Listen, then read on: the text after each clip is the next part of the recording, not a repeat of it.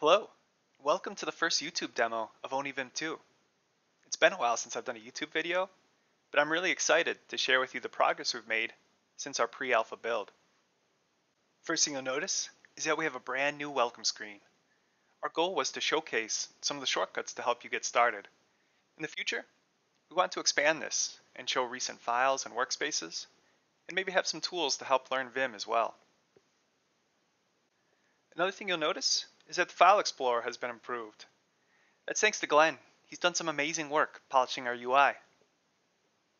Now let's open up the command palette with Command-Shift-P. I'm going to turn on a feature called Key Displayer.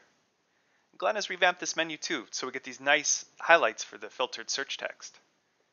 Turn this on, and now you can see what I'm typing.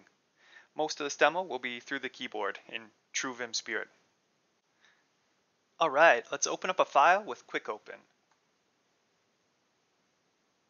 just going to find a reason file to open up. And first, notice the syntax highlighting. This is actually powered by a VS Code TextMate grammar. Let's write some code. I'm going to jump down, add some logging. And we actually get completions, powered by the Reason VS Code extension by Jared Forsyth, which we bundle. It's pretty useful for us since the editor itself is built in Reason. And note that we see details about the completion if it's available, and we support fuzzy matching. So if I type IO, it's still going to match info, and I can expand that and do my logging. Let's make a mistake now. Maybe I'm so careless I forgot to add a parenthesis at the end. You'll notice that diagnostics show up in the editor here, but also in the minimap and the scroll bar. This is really handy if I'm jumping across the file and I want to know where to edit next or where to go. I can still see that there's errors on the side here in the minimap and scroll bar. Not only that, but we have a status bar indicator here for diagnostics, and we can open up that diagnostics pane with Command-Shift-M. And I can also see information about the error there. You'll notice we have another pane here, Search, which I can get at with Command-Shift-F. And I can use this to search across the workspace. This is a great feature added by Glenn as well, and it's powered by ripgrep, just like VS Code. So Reason isn't the only VS Code extension we bundle. We actually bundle the TypeScript and CSS language extensions as well. Let's create a TypeScript file. I'm going to start writing some code.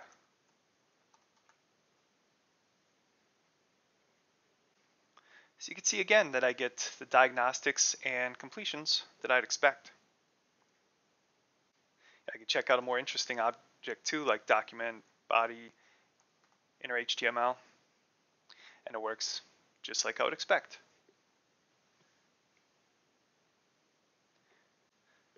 And there's some other cool features that we get from the language server and through the VS Code extension host. Things like these document highlights.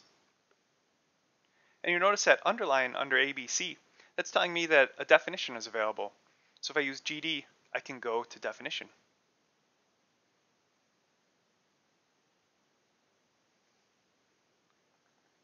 And it actually works, at least the TypeScript extension allows us to go to definition across files. So if I use GD on this toString, it's going to take me to the TypeScript definition file, which has the implementation or the definition of toString for a number. I'm going to jump back. And so we've got this VS Code compatible syntax highlighting, and on top of that, we've integrated VS Code themes into our UI. And these themes specify not just the editor tokens, but also how the UI looks as a whole. And we have a bunch bundled. My favorite right now, if I open up the theme picker, is this Laserwave theme. Kind of a retro, synthwave, 80s vibe.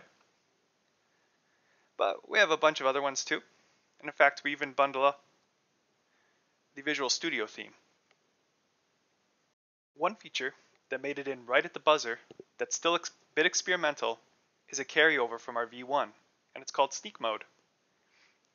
I can get to it by pressing Ctrl G, and it's a way to use the keyboard to access any of the UI. When I use it, these annotations pop up across all the clickable elements. And I can just type to narrow it until I select the UI element I'm after. In this case, I want to show you the extensions pane. So I'll type F, and it acts as if I click that element. These are the VS Code extensions that we bundle today.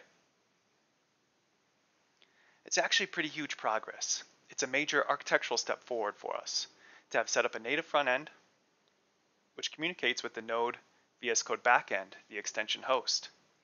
It was one of the biggest architectural unknowns, and we have that in place now. However, the extension surface area is also pretty huge. So even though we have some basics wired up, like completion, diagnostics, status bar integration, we still have a lot left. And we have a tracking issue here that shows kind of the work remaining. And there are a lot of pieces that we still have left to plumb through and wire up. In addition, we're interested in improving our installation story so that it's easier to find, download, and use extensions. We also want to bring in an integrated terminal and start looking at source control integration, like Git integration. I want to say a huge thank you to our team, Glenn and Ryan, as well as everyone who supported the project by pre-ordering or backing us on Patreon. This wouldn't have been possible otherwise, so thank you. I'm really excited about the foundation we've built and where we're going for 2020.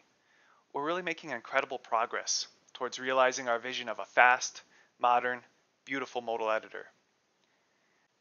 And if you haven't already, consider pre-ordering at v2.onivim.io. The build that I demoed is available at our early access portal here. Cheers, and thank you so much for watching.